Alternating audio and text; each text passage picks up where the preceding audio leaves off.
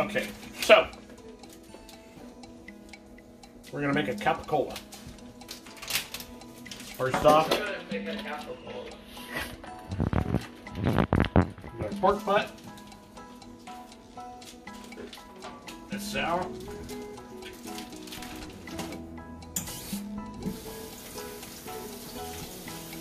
Rinse it off.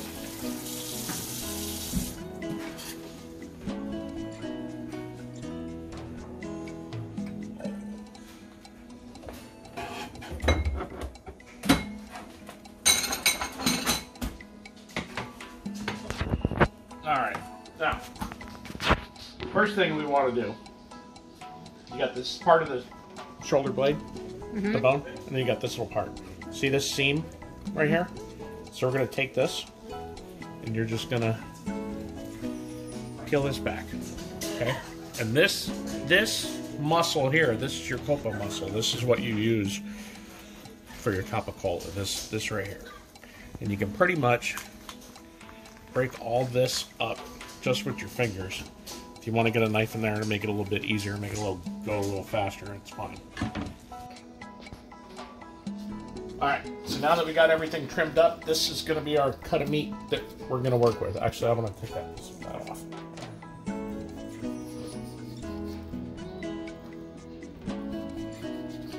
So now when we get to this point, this is where the recipe comes in. So, what I like to do,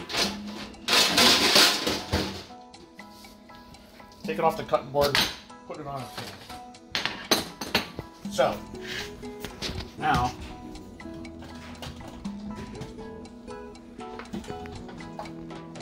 anything to mix all this up with, it's great. And what we're going to do,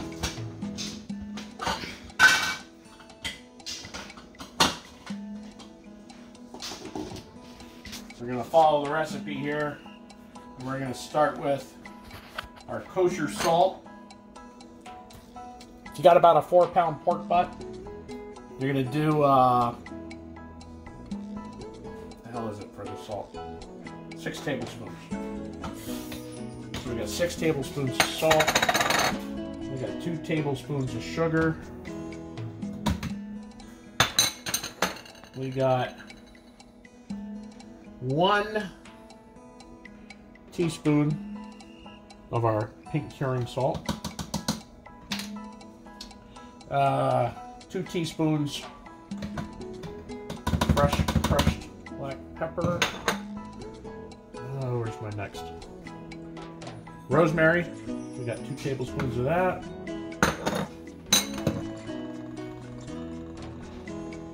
Actually, I wouldn't 2 tablespoons. That's a tablespoon. Tablespoon of rosemary. Tablespoon of Uncle Joe's fennel.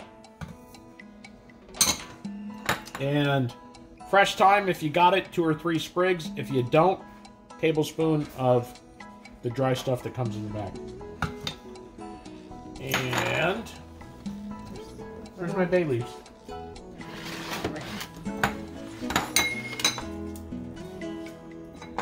2 bay leaves if they're big. If not, throw a little bit extra. And then 1/2 teaspoon of nutmeg. If you can find the nutmegs, grind them up. Fresh is better. If not, then you can use the stuff that comes in the little container. 4 garlic cloves. Not 10, not 12, 4.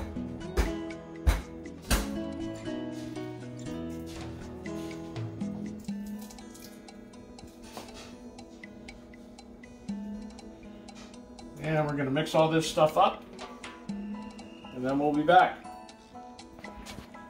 Alright, so now we just took all that stuff out, got it all mixed up, looks all nice and pretty. So now what we're going to do is we're going to put this all over this, and we're going to get this all set up and really nice. I'm going to make sure to cover every little part of this, every little nook and cranny. If you got spots like this down here, take it and just make sure that we get in there all good.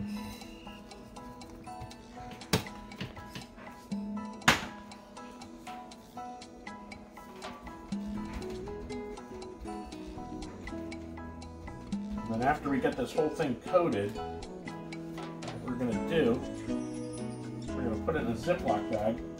We're going to throw it in the fridge. We're going to let it sit there anywhere from a week to 2 weeks. While it's in there, every couple days you just want to flip it over and make sure that all your juices aren't washing the spices off of one side or the other or any of that stuff. Get all this rubbed on.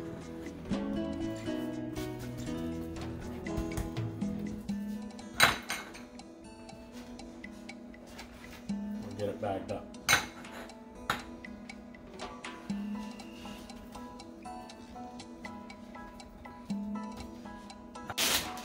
All right, now we've got this all covered up.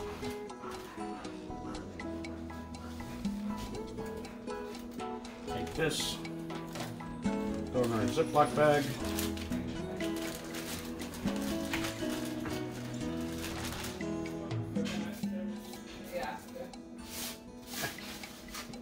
That extra stuff here, let me throw that in there.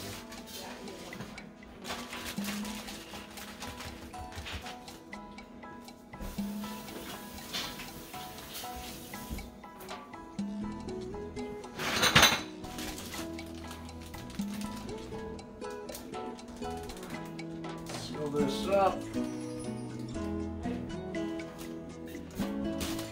And what I like to do, take a straw,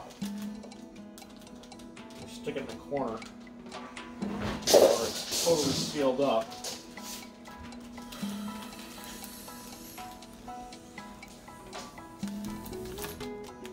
That's a redneck vacuum sealer for you. All right, now, 2 things.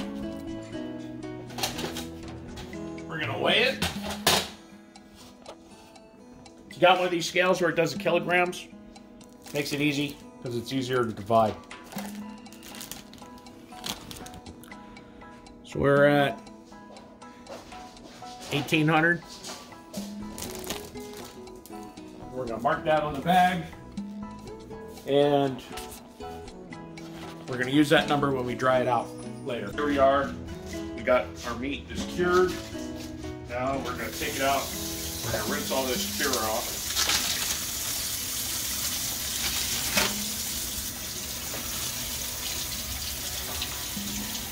So you don't want this stuff to stay on there. It doesn't need to stay on there because this flavor is already in there. So you're not scrubbing it off, you're just getting the bulk of it. So what we got over here in the bowl is a 1/4 cup of smoked paprika, 2 teaspoons of cayenne pepper. We've got a teaspoon of fresh ground black pepper, and then I just put in a couple dashes of the red pepper flakes. And what we want to do here, we want to make sure everything gets covered. Right. Over here, we've got our collagen sheet from the sausage maker.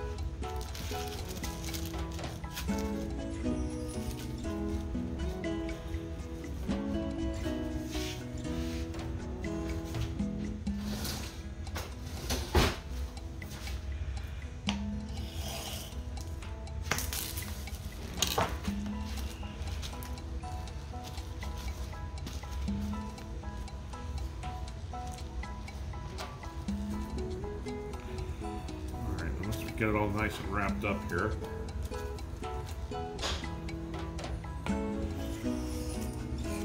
I like to trim it up. I don't like to leave a lot of overlap. I'm sure it would dry just fine with the overlap, but I figure if it only has to dry out through one layer, it's probably better to dry it through two.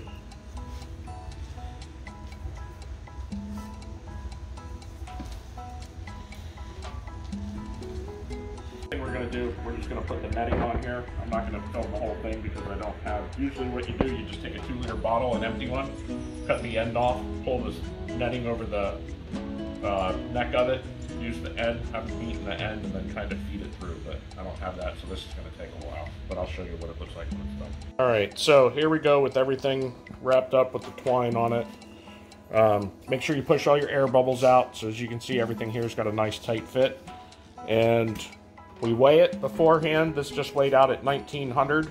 We take 65% of that. So we're going to tag it and put 1290, 1275, whatever the math works out to be. And then we're going to weigh it here in about a month and a half, 2 months, and see if we're there. And let it go as long as it needs to get to that point. And since you don't have to wait, so you won't have to wait 2 months to see it, I got one that we just took out last week that had been in for 2 months. This is what it looks like by the time it's all dried. And that's what we get at the end. I'm not going to bother to eat it because you can't taste it. But anyways, that's that. Hope you enjoy.